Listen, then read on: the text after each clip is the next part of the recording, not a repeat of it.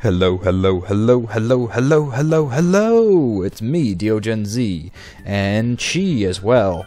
And today we are not yet leaving Phoenix City. I know you thought that, although the water was pretty and the Colosseum was not accessible to us, that maybe this place was done for and we would have went to Pyrite, but there is one more thing we can do. This place has somewhat of a pseudo-gym going on here, and Justy is its owner. Once more, I do not know if Justy is a girl or a man. I just am not sure. Sometimes you can't tell with anime characters, especially... Well, I'm not going to go there.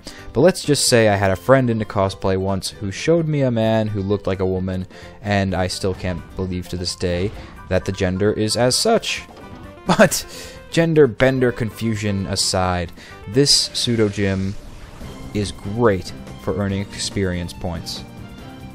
Colosseum is major on the Pokemon battles, and every one you get into will be a double battle, unless you go into the options on the menu screen and choose a single battle with yourself, do a specific set of Colosseum options, but that is alternative from the main story, and I doubt that I'll be doing much of that because, trust me, we'll have plenty of battles. And what's great about the double battles, especially being brought out in the 3rd gen, since 3rd gen, you know, it's sort of like with Black and White, how the first set of games, they had triple battles, they had rotation battles in the main story, but they didn't have them nearly enough to try out the mechanic in different ways with just a single player mode. And in the same sort of way, the 3rd gen did this with double battles on the GBA series.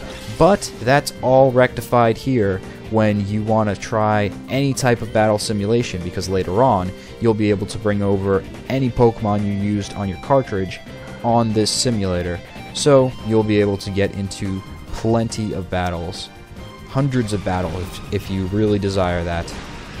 And at the time, I certainly did. The funny thing about this game, when I first got this, and that was what spurred me to get a GameCube, as I mentioned in episode 1. I got the GameCube deal because it was sort of at the GameCube's end of the life cycle, nearing that time. I think maybe 2005, 2004, I'm not so sure.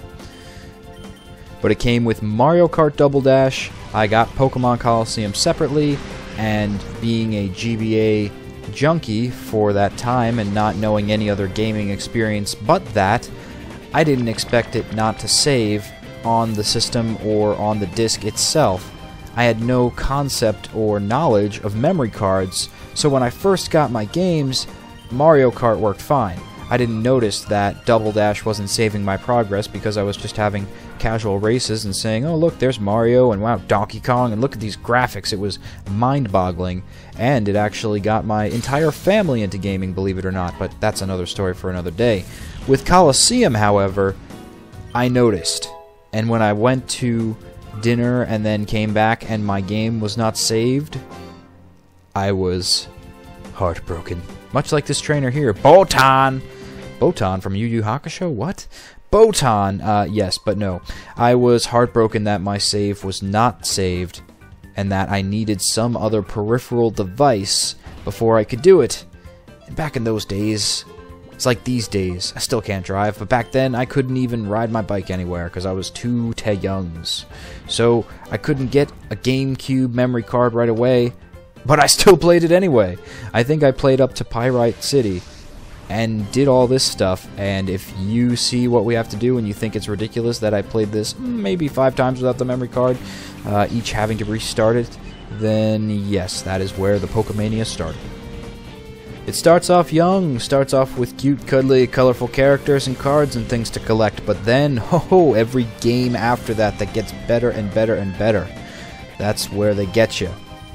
And you can see the theme to this gym. It's a mix, which is good because us having an unorthodox team here, it's nice not to just take on, oh, say, a bug-type gym, because we might be demolished if Phoenix City decided we're going to do all Wurmples and Silcones, and we're going to make sure they all have a bug bite or bug-type move, because that would mess up both Psychic and Dark types. Yes, I mentioned that Umbreon is super effectively hit by bug types last time, but also Is Espeon hit too by bug types? Yes, indeed, it is. Very harshly. But in this battle, we want to make sure that our one shadow Pokemon, Quilava, stays out of harm's way. And you'll notice this game not only being very balanced because you have a strict limit to how many Pokemon you could have on your team at a time. You can't just wander into the wilds and form a team of 6, even if it is 6 weak Pokemon, just to have death fodder. If you don't find shadows, you don't have much firepower on your team. So, I know a strategy for some people would be to go to Pyrite and skip Justy's gym at first. And that makes sense, but I do want to get some extra experience before we head into the new City of Thugs, because I don't know what there's to expect. I don't remember where all the shadow Pokemon may be hiding, and what Mirror B may be plotting in that town. I do not know, and I want to come packing prepared with experience points.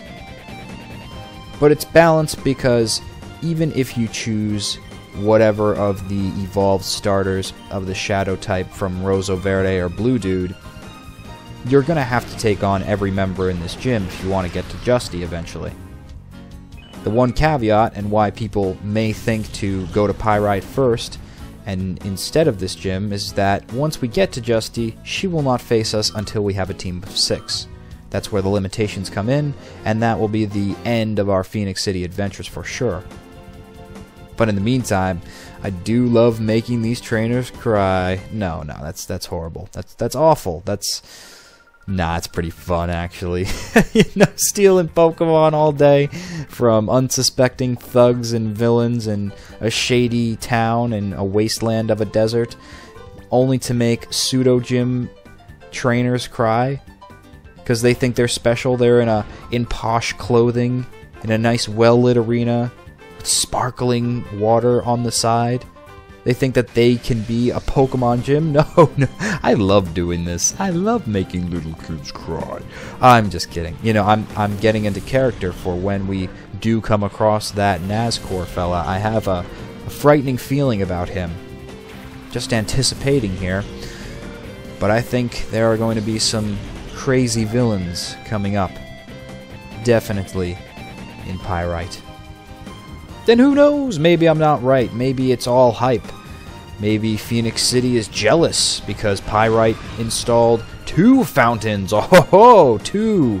Count them, 2 fountains and a Colosseum in their town. I just don't know.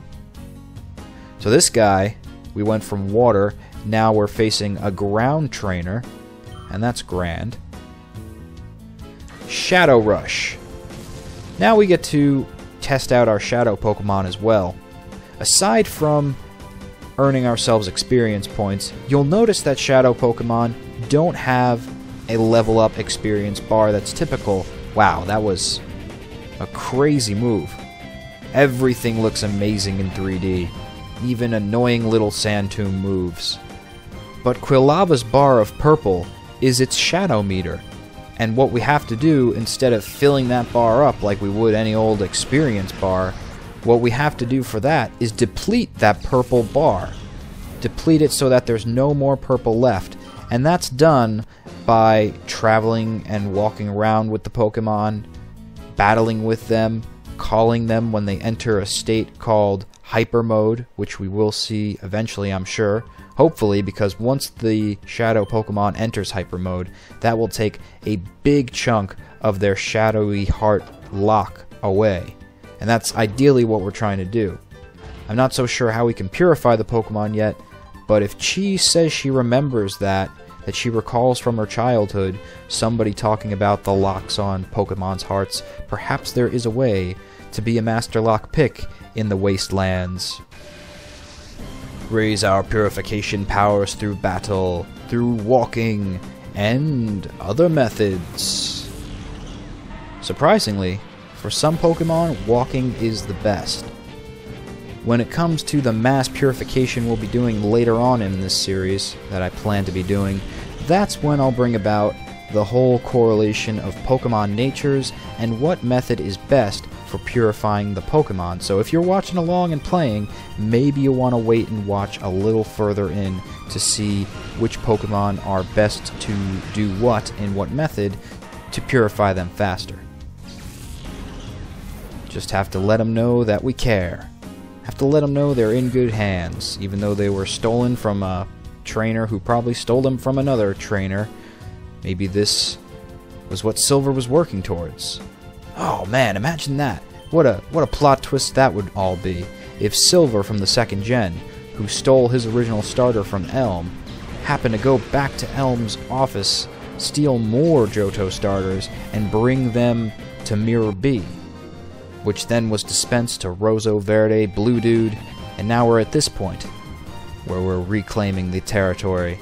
Maybe this is all Silver's doing, and this is why this game happened. I would believe it. Too sophisticated. Get out of here. Too sophisticated. How about too noobish? Too noobish for me. Well, what do you think? Whoa, that was inspiring. You showed me a great battle. It deserves a gift. I want to give you this. The White Herb. You don't have a full party of Pokemon yet. When you get 6, I'd like to battle you. And that's as far as we can go in Justy's gym. Are you a man, are you a woman? Once again, I do not know. Your polygons do not tell me. But maybe the comments will. See you next time in Pyrite City.